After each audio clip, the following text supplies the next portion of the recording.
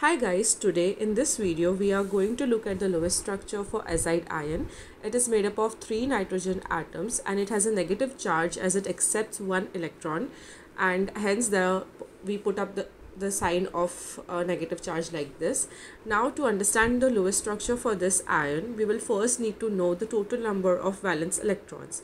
So each nitrogen atom has 5 valence electrons in its outer shell, but because as there are 3 atoms over here, we are going to multiply this number by 3 and plus the extra electron it is accepting will be added to. So in total we have 16 valence electrons.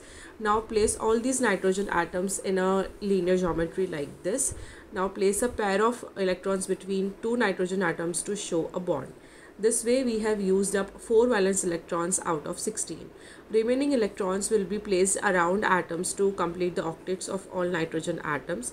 We will start with the atoms that are on the outside first. So we will first complete the octets for the nitrogen atoms placed on the outside, and then we will proceed to the central atom. So here you can see that both these nitrogen atoms have 8 valence electrons in its outer shell, but when we come to central nitrogen atom, it only has 4 valence electrons. So to complete its octet as well, we will shift one pair of valence electrons from this nitrogen atom in between the central atom and this atom on the side, and we will repeat the same for this side as well.